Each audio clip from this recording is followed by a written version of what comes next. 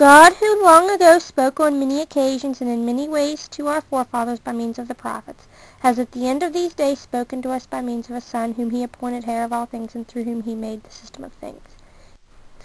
Has at the end of these days spoken to us by means of his Son, whom he appointed heir of all things, and through whom he made the system of things. He is the reflection of his glory and the exact representation of his his very being, and he sustains all things by the word of his power. And after he had made a purification of our sins, he sat down on the right hand of the majesty in lofty places.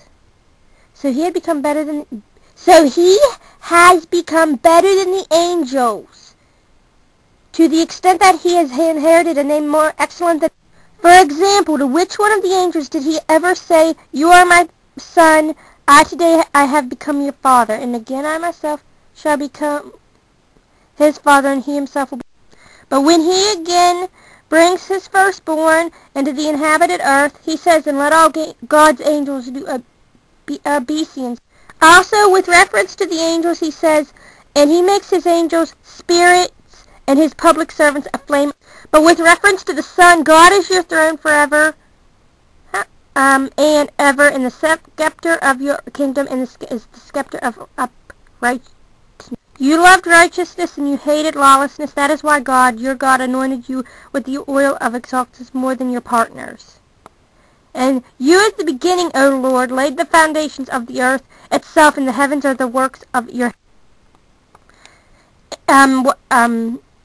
verse 10, "And you at the beginning, O Lord, laid the foundations of the earth itself, and the heavens the works of your hand." How could an angel lay the foundations of the earth and create the heavens when only God can do that? Or according to verse 10, Lord, in the Hebrews chapter 1 is talking about Jesus, so Jesus laid the foundations of the earth, and the heavens are the work of his hand.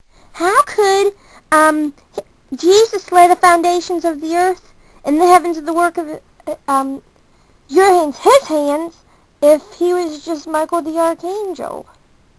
But because it says that he laid the foundations, you at the beginning, O Lord, laid the foundations of the earth itself, and the heavens are the works of your hands. Since Hebrews chapter 1 is taken in context, talking about Jesus, so it must be talking about. Anyways, they themselves will perish, but you yourself are to remain continuously, and just like an outer garment, they will outgrow. And you will wrap them up just as a cloak, as an outer garment, and they will be changed, but you are the same, and your years will never run out. But with reference to which one of the angels has he ever said, "Sit at my right hand until I place your enemies as a footstool for your feet"? Are they not all spirits for public service sent forth to minister for those who go and inherit salvation? I'm just saying that Hebrews chapter 1 makes it sound a lot like they're making Jesus sound a lot better than just an angel, but please leave your comments.